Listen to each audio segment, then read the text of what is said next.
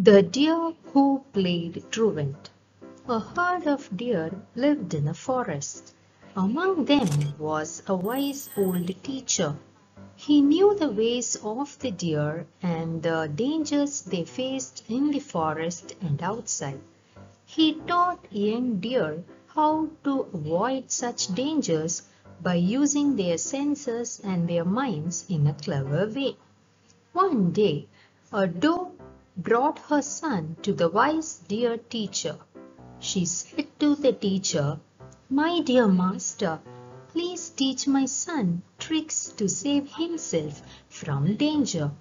The teacher agreed and started teaching the doe from the next day. The young fawn was bright and friendly.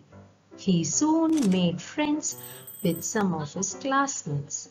For the first few days, he took the lessons, but as the days passed, it became restless. He was interested in playing rather than learning tricks to save himself from dangers. Soon, he also started missing his classes.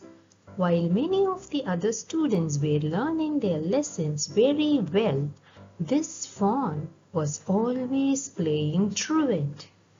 The teacher tried to tell him and scold him, but the fawn was naughty and disobedient. One day, while playing, he stepped onto a snare and got trapped. When his mother got to know about the incident, she broke into tears. The teacher went up to her and said, "Dear sister, sorry for what happened to your son. I tried to teach him, but he was not willing to learn." Moral: always listen to your teacher.